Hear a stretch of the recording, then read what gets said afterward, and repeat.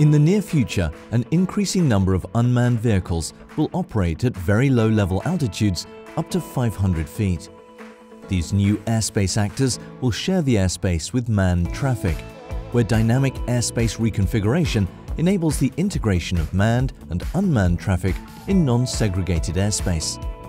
The Royal Netherlands Aerospace Centre, NLR, together with their partners from the German Aerospace Centre, DLR, carried out simulations for the SESAR Industrial Research Project, AURA, that investigates requirements for an interface between ATM-controlled airspace and so-called U-space. U-space is a set of highly automated services and specific procedures designed to provide safe, efficient and secure access to airspace for large numbers of unmanned aircraft, operating automatically and beyond the visual line of sight.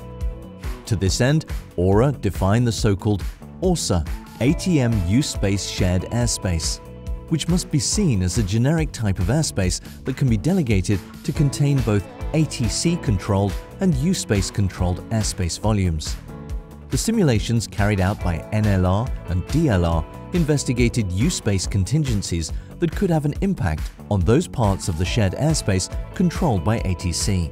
This includes specific U-space user missions and related emergency and other contingency situations that would require an extension of U-space into ATC-controlled airspace.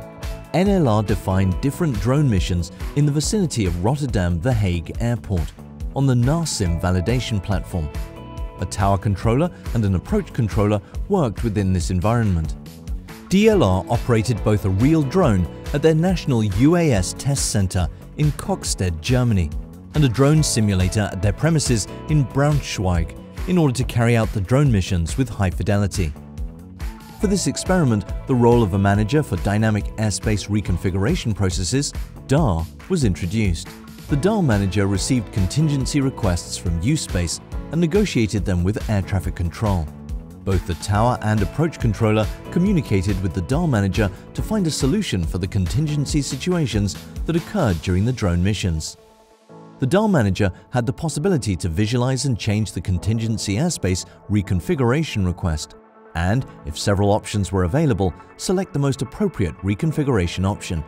Airspace changes were then communicated to the affected controllers via a dedicated interface, showing the delegated U-space airspace with indications of altitude constraints and activation status and times inside the ATC-controlled airspace.